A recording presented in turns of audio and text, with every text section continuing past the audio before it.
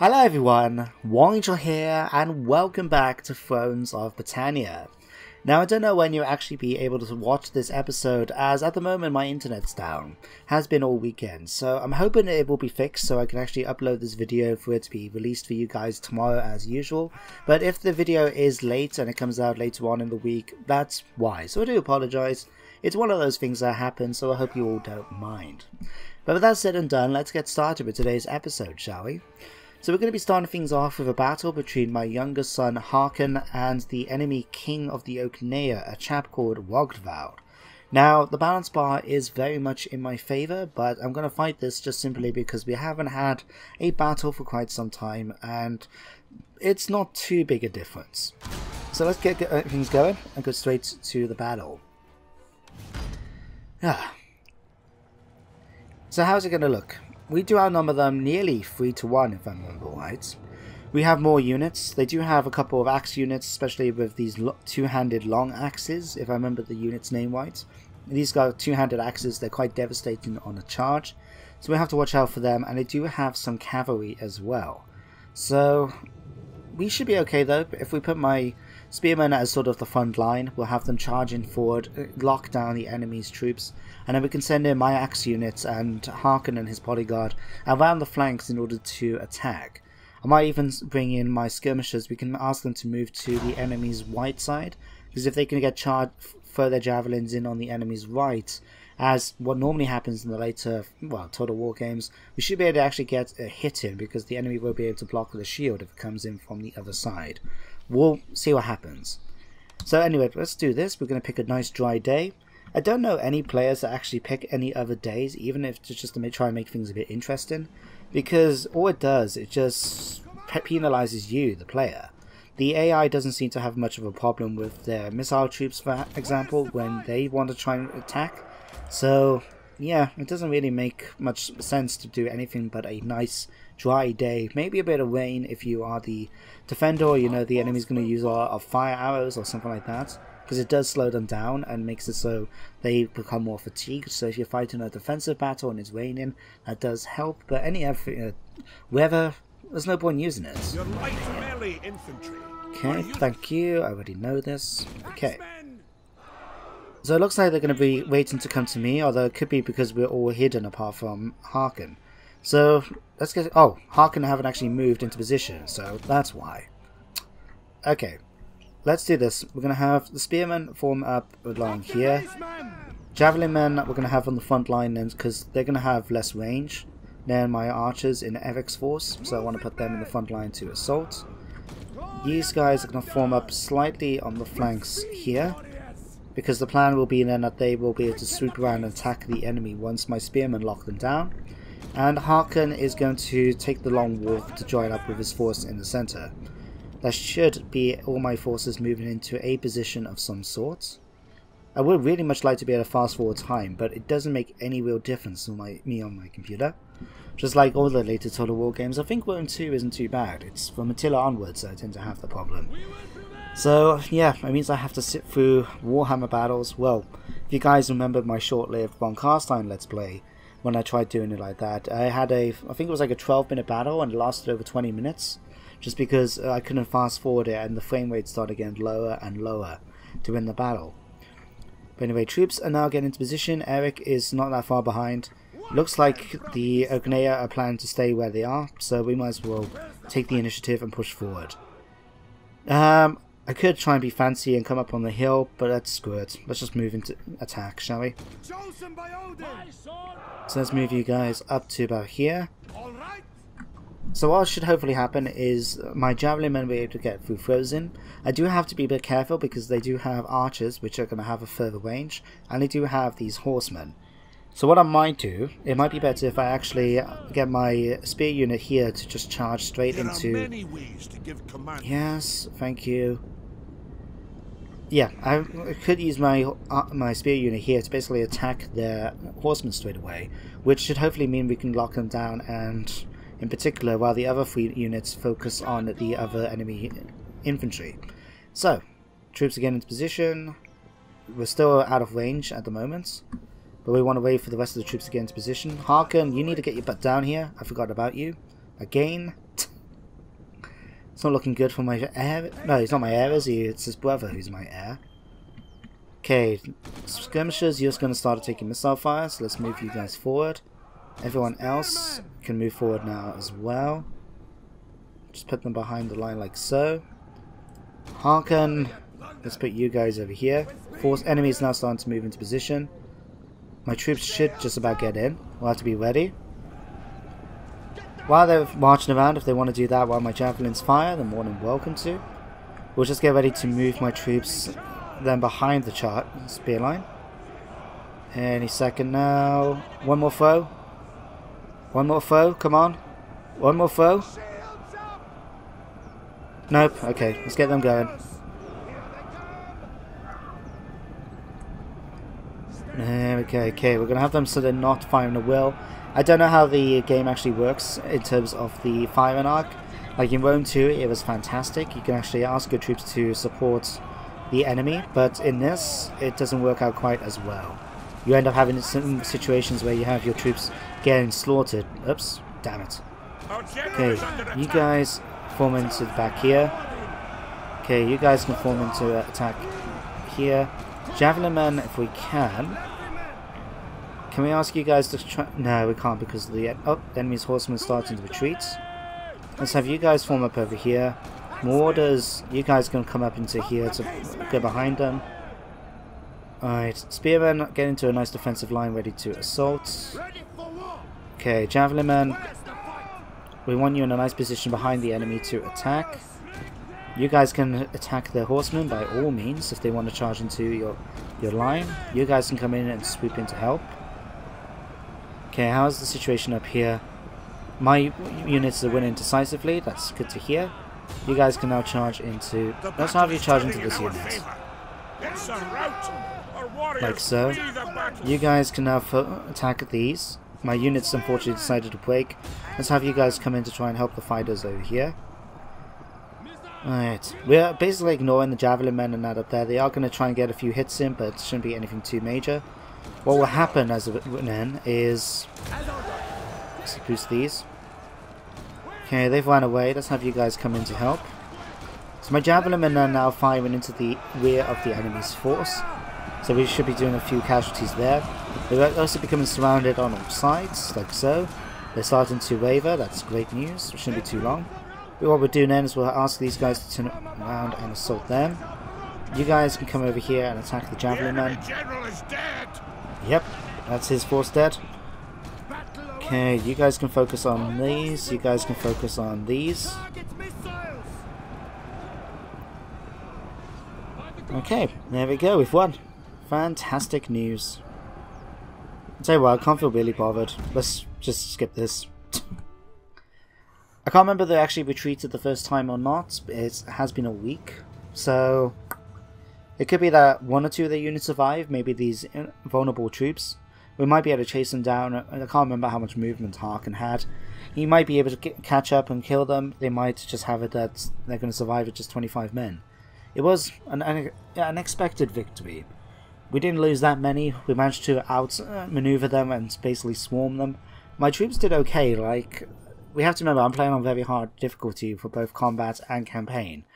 So, we have got a... Oh, we didn't manage to defeat them all. Okay, let's bounce them back. Onward to glory. Okay, that's annoying. I was hoping to have killed them off, but obviously we didn't. And we still need to chase them down. Okay. Right, we'll sort that out. So what we've got here. So we can actually assign a provincial governor. Where can we actually assign one to? Here it is, Avakla. Now something I'm pretty happy to do is basically use my governors for all the provinces here because I'm going to be taking these. When we start expanding and to try and capture more coastal settlements, I'm going to leave those. But anything that we can use, like Forgear here, let's have you in charge of Avakla. But my main home provinces, I'm pretty happy to have governors there working on things and just making sure they're okay. If we end up taking a large chunk of territory elsewhere, then it might be useful for a governor, but the majority of them are going to be staying in my home province as King of the North.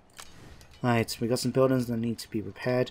I'm not going to repair this one. because of the fact that we've got the enemy army right next to it, and I don't want to run the risk of ordering the repairs, spending the money, because how much it's going to cost? 639, just to find out then that we lost it when the enemy take it next turn, you know?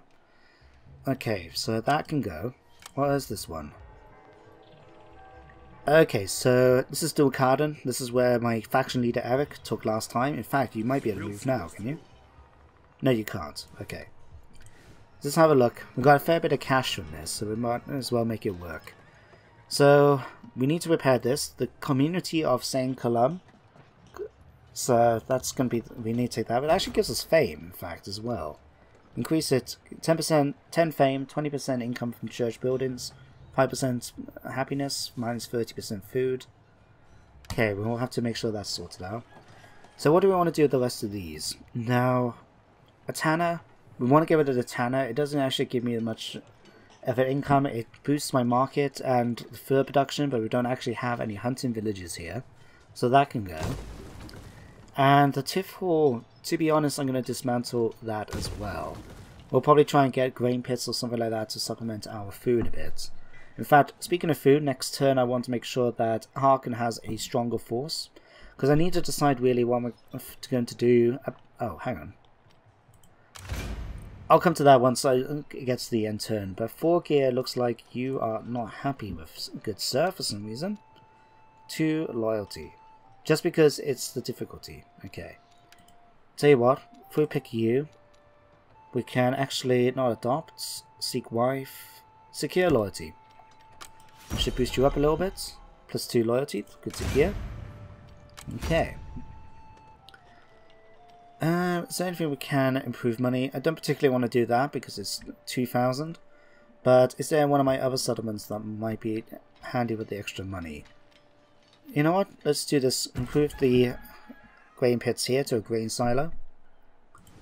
Nice and done. Okay. Odd Cow, my governor, let me see.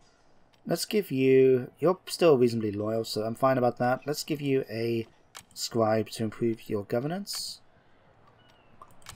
And Harken, let's give you a level of... Let's give you a quartermaster. Improve that movement range a bit. There we go. That's everything. Let's end the turn. So yeah, something I've been thinking about is what I want to do with regard to the Ognea invasion. Because while Eric is my main commander and he is marching upwards, the problem is I don't want him to get too far out of position and he can't go after the territory of Galgolden. Whereas Harken will be in a better position, but I think I want him to have a couple more troops before he starts invading the Ognea home province. So what I'm probably going to do, I'm going to use Eric and his force to go up as far as, what's the settlement called? It's a minor settlement. Dunekdane, isn't it? We'll have him go as far as that, take that one, and then we'll start marching him back down south and probably at some point declare war on Galgolden, either this episode or the next. The reason why I'm saying sooner rather than later is because I'm a little bit concerned about the enemies they've been making down in the south of my territory. So I don't want to have it that their enemies are taking the territory before I get my hands on it. So let's have a look. Faction destroyed, East Angle. Okay, they're gone.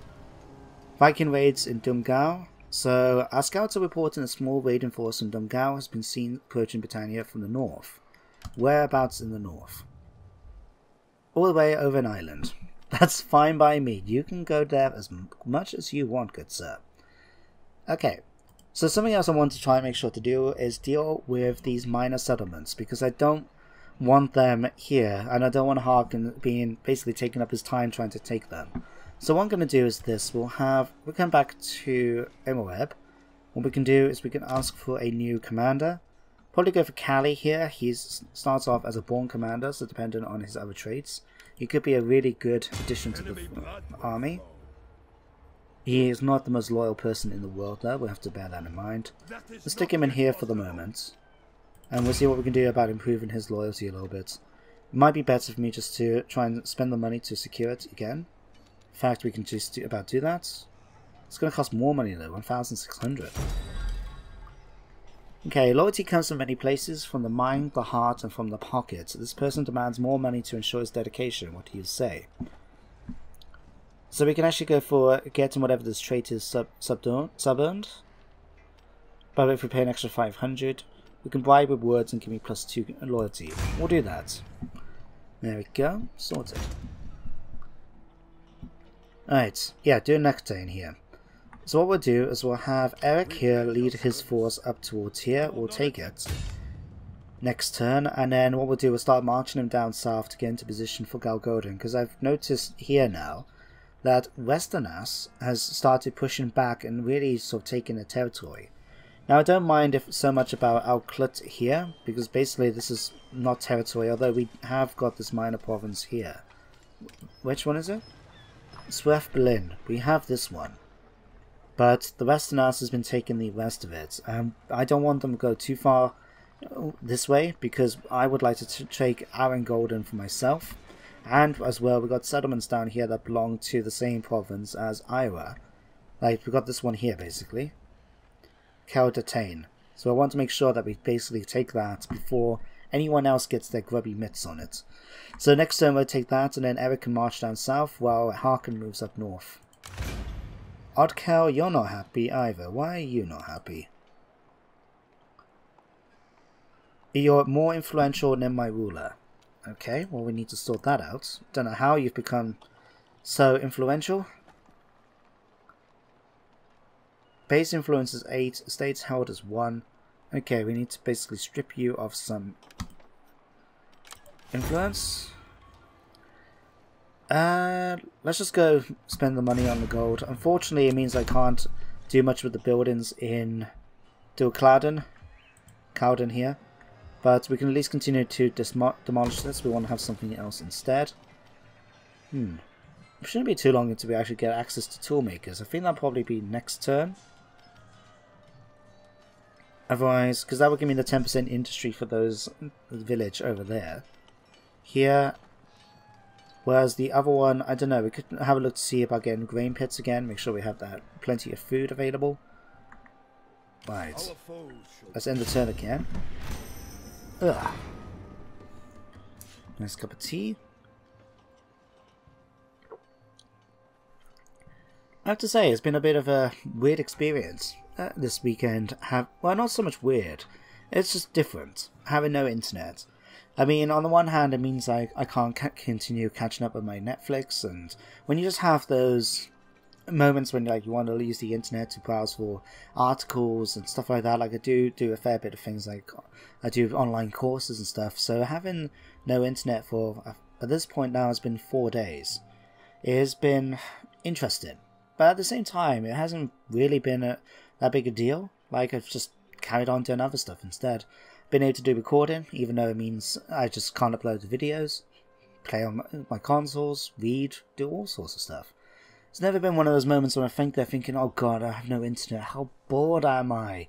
Like, I know some people that I know personally will be like. The only annoying thing is because I bought myself an Xbox One S as a treat, because of it being E3 and all the deals. And if for those of you that don't have an Xbox, when you first buy one, you need to go through like a startup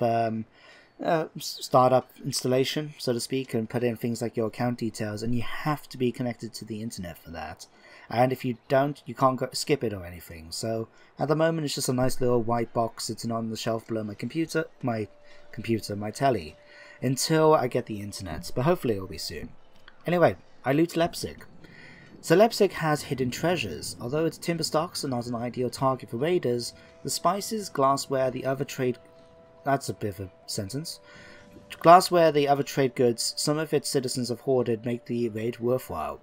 So we've got 1,000 gold, and raiding party succeeded for 10 turns, which is plus 12 loyalty for all... plus 12 public order, for all regions. What is that beast all gilded with iron which kills the flocks? He has 8 horns but no head, and runs as he pleases. Don't know what that's for. Oddkill has been angered by his diminished influence, is plotting against my rule. So we'll have to be a bit careful of that. Although bribing him would have been fair, but obviously he's not too happy about it. Let's have you go after Ibanez. Do I want to sack it, or do I want to just occupy? The thing is with occupying is that my tribute levels go down. But that means then I have to deal with the public order issues when it comes to occupying. Let's sack it? Well, in fact, that didn't actually go up. That did. Typical. Let's just do that then. So we've got a little bit extra cash. We do have public order issue in the province, but we have such a high level, it's not going to bother me in the slightest. Okay, in fact, we have to use that to repair that now. Okay. So with that done, let's head back now to Dunkelden, and then we see what we can build. So we can definitely get tool makers now, so that's going to be one. That's just handy. It not only increases the amount of money I make from industry by 10%, but it also increases the trade resource production from the villagers. So things like silver I got here, I've got wood that's going to be built. That just increases it by an extra 10%, which is quite nice and gives me more money from income. The other thing as well we want is grain pits, so we can make sure to get more food. So these will be done in 4 turns, and that's that. Okay, you've taken that. Hearken, I forgot about this. I need you to come down here and kill these off. Alright. Nice, easy order resolve. I forgot all about these guys last time, so I just sat there and they've just been sitting around. Luckily they haven't tried raiding me or anything like that, because that would have been annoying. We'll ransom them back, improve my tribute a little bit. Okay. You guys can come back into here. Now, I do want to build up a little force for them, so add a couple more units. We can't go for too many because of the lack of food right now. But I would like to start pushing upwards now into Oaknea territory. So let's have a quick look. I think another unit of Axemen could do handy. So we have another unit of Eastmen Marauders. Spearmen are fine. The Javelinmen are fine. What I'm thinking, let's go for 2 units of Skirmisher Cav. Because these are going to be fast, they can catch up with the enemy's infantry as they run away. And we'll be able to do the occasional charge in. They're not going to do a lot, but the little charge will help out more than nothing. I mean, we've got melee cav I could go for. In fact, oh no, they don't actually get a charge bonus, these guys, do they? No, but they're able to catch up at least, and it's cheaper than buying those. So let's do that. Still positive for food, so that's not too bad. And now that they've been recruited, we can ask them to start marching up here. It's going to take a few turns, but I think it'll be fine. We'll get there eventually. Up, research. Okay. So last time we did civic, let's go back to military this time. And the first thing that sticks out to me is the fact that we can now go for siege techniques. Which is having all the foot soldiers and cavalry in the land is little help against the walls of a well-defended settlement. Accumulating more experience of besieging our enemies will improve our techniques and capabilities. So if I got this one, I can actually get medium siege engines. But I'm not going to do that right away. I think what I'm going to do is go for this one. So defensive tactics increases my shield effectiveness for sword and axe infantry units by 20%. So they're going to take less damage from missile fire and maybe a bit in melee. I'm not entirely sure. Just take it anyway. The next one unlocks some more units for me, so I think that's a good option to go with. Yeah, see, you moved. Did he move? Nope. Let's have you guys go out to do Nectane. We'll sack it first of all. And occupy. Losing 3 in here as well. Now what's the problem? So we got building that needs repaired. This is the Hunting Lodge. It does give me an extra estate. Okay, we can't repair it. And I don't want to get rid of it because it's quite a high level one. And it's okay. I mean, when it gets repaired, it'll be even better. But now we've got loads of issues with loyalty because of the fact that we have all these estates, I think. Damn it. Yeah, I was hoping to actually avoid having to deal with this, but the estate thing is going to make things annoying. So, let's see, Amoreb, I'll tell you what, who's in charge of Amoreb? Finnbog. Okay, Finnbog, you can actually have the title for here. There we go, sorted. Nice and easy, eh? So they don't mind if there's actually, the king has maybe 1 or 2 more, but they don't like it when there's a big difference like that. So, yeah, I've got 2 states at the moment. The other one has been given away. And everything's been sorted. Easy. So something I do want to make sure to do is, when I sorted out my home provinces, so when I eventually deal with Galgold and take their territory, like I said, the next step will be starting to expand and look into which coastal settlements to go after, because of the going for a kingdom victory, we need to have port settlements. So what I'm probably going to do is, if I find areas which happen to have estates, what I'm going to do is probably give those estates to other characters rather than my king. The reason being is that, from what I've gathered, if your character rebels against you, any estates that they have will also join them in the rebellion. So if I don't know, say Finnbog decided to betray me, and end up in a revolt, his estate will follow him, and it wouldn't bother me so much if his estate happens to be all the way down in Ireland, for example. I can just leave him down there and then deal with them as I please, and in the meantime someone else might deal with them in the meantime. So that's the sort of plan. I'll just have to see if it works. Okay, so Lindborg has been defeated, Beadbog has been defeated, Hemnilborg has been defeated. Okay, we're starting to see a reduction of the factions. I mean, the other ones are getting bigger, and it won't be too long until we see some very dominant powers in the game, in my opinion. Okay, let's have a look. This needs to be repaired. We can do that now. Let's see, do I want to increase this? Not right away. I do like the fact that it does give me extra industry. But we'll leave it for the moment. I want to have a look to see if there's anywhere else I want to sort out. In fact, we can't really do much more. We can increase the farm here. May not give me a little bit more food. Or we can go for this one, the beach trader. It gives me extra % of markets and trade worldwide. Or I could just save the money for a little bit. In fact, let's go in. Okay, so what we got here? We got a right mix of things. We got 218 coming in from industry, 135 from farm, 90 from farm, so that's 225, 79, 218. So we do have the forge here, which already gives me an increase to industry. So what we're going to get for this one, I may increase the amount of food from money from food. Going for a mill, that could work. Increases trade resource from industry, does it from any things like that, as well as from farms. Yep, we'll go for that there. Nice and easy. Alright, Dunactane is been repaired. If we send Callie now over to here and take Wasmacid. I'm just going to go ahead and occupy this time. So we now have no respect. You're still scraping by, but to retain your place in the world, ensure your peers respect you enough to pay you off, or otherwise send out expeditions to bring back tribute from foreign lands. That's fine. It's a fair balance, because on the one hand, we only get it by basically doing things like sacking and stuff like that, if I remember right, but occupation they don't like. Yet I need to occupy in order to get territory. So it's a fair mix-up of what am I supposed to do in these situations. But hey, the Ravens are not in the thing, so you, my good sir, can be disbanded for the moment. I will be bringing him back at some point. Let's see, your ship probably be taking some attrition right now, are you? Yes, you are. Okay. We want to make sure you go into garrison. It takes 50% of my movements. So we move him slightly forward like so. Just there. Fine. There we go. So that's that bit done. Food sorted. Enemy blood will flow.